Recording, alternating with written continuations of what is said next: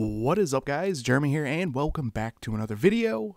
So I'm going to be showing you guys how to get iDeviceWalls on your device with no jailbreak needed. That is probably one of the most common questions here on the channel is, where do you get your wallpapers? Well, one of the places is the application iDeviceWalls. If you guys are jailbroken, I would recommend to get it through Cydia, as that's the more permanent way. But like I said, I'm going to be showing you guys how to get it with no need for a jailbreak, so this is definitely very cool. So the first thing you guys are going to want to do is obviously plug your device into your computer, and now we're going to jump over to my computer.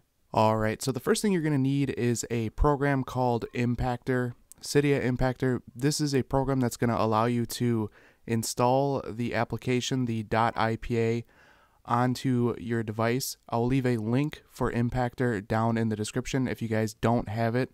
So like I said, go ahead and go to Impactor and download the program onto your computer. The next step, we're going to go ahead and open up Safari, and you're going to want to come to this website right here. Again, I'll leave the link for this in the description as well. It is IPA And if we just scroll down a little bit here, you guys can see there's a ton of applications that you can install on your device, and right here is iDeviceWalls. So from here, what we're going to do is click on more information, and then you just click on the red button, the download.ipa. I've already done it, so I'm not going to do it again, so we can go ahead and close out. Here is the IPA, iDeviceWalls, on my desktop, and as you guys can see, I do have Impactor open.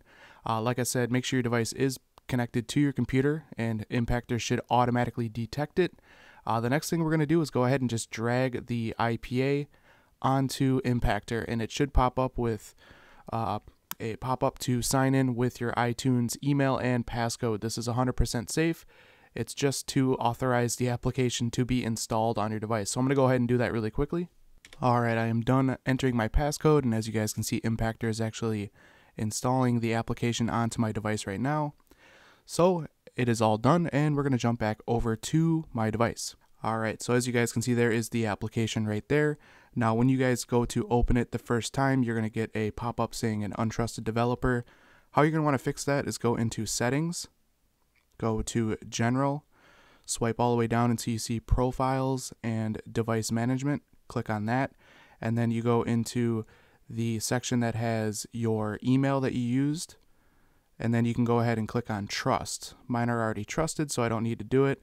And then once you're done doing that, we'll swipe back over, and we can open up iDeviceWalls. This is definitely a really good application to find wallpapers.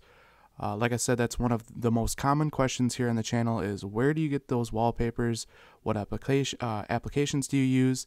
I do use other ones, but this is probably one of the main ones. And there are a ton of different wallpapers to find within iDeviceWalls.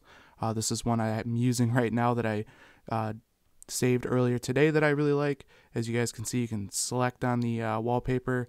You can click on Save to Camera Roll, give it access to your photos, and the wallpaper is now saved. And another thing that's really good about this application is all of the wallpapers found on here are all HD high definition, and they all look really good, even on the bigger iPhone like the 7 Plus here. So like I said, guys, this is definitely one of the best applications to get wallpapers from. Again, it's called iDeviceWalls. No jailbreak needed doing this method. Hope you guys enjoyed this tutorial. If you did, definitely throw me a thumbs up. That helps me out a lot here at the channel. Also, I do want to add, I do have a new playlist called No Jailbreak Needed for all of the cool stuff that I've been showing you guys. If you want to discover more applications and more cool stuff you can do on your device without a jailbreak, be sure to check out that playlist. But anyways, I'll catch you guys in the next one. Later.